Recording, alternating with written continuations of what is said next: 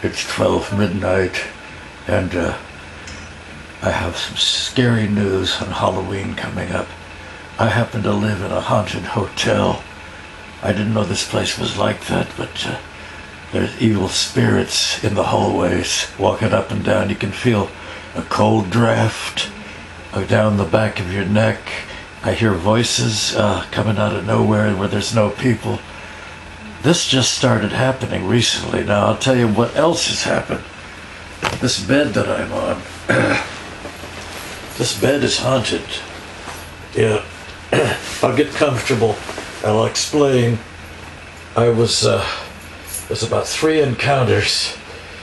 It gives me the creeps to think about it, but I was laying down, just resting, and all of a sudden I felt the end of the bed by my feet pressed downward, as if somebody had come and sat on the end of the bed and their weight has pulled it down. I just heard a voice right now. Andy. Yeah, hear that? There's nobody behind that voice. There's nobody in the backyard there. I don't know where this is coming from. But anyway, the bed pressed down. I kind of got like this. And I thought, oh God, I think that's sort of an evil spirit, because somebody died in this room before I took it about 2 months ago. And there's more to come. More scary feeling is when I was resting here, the shoulder right here. So what happened, I felt something come across my shoulder, kind of like this, up and down a few times. And I got the willies, because both of my hands were down here. And I could feel like an invisible cold hand rubbing my shoulder about 3 times, and it went away. Thank God it went away. And I got the willies from that. Couldn't sleep that night at all. And is there more? There is a 3rd encounter. This one's rated R or X, but I'll try to keep it closer to R. I was watching TV, and I kid you not, another invisible hand came kind of across my stomach, you know, and down farther below into the family jewels area.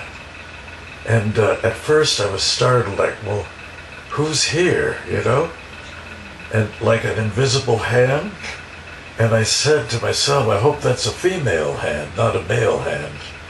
And so I just imagined, I just kind of stayed there and went with it, hoping it would go away and hoping it was a female. And it started massaging my family jewels, my groin area, up and down, and something started to, something grew, you know, I tried to say it nicely, and got me growing up. It was growing and growing, and for my age, this invisible hand got it better than I could do it. I was up. I'm trying to keep it clean here. I know there's children watching, of course, and animals. Anyway, kind of a constant massaging action going on. And before I tell you what happened, I take Flomax for enlarged prostate. It makes you go #1 better. But the side effect you get is if you have an orgasm, you have what's called, sounds horrible, reverse ejaculation. It goes back inside, nothing comes out. Chris Wilding told me what I told him.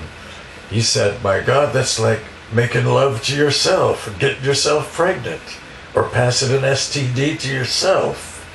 And that, I never thought of it that way before. So this hand completed everything, and of course, everything came out real dry.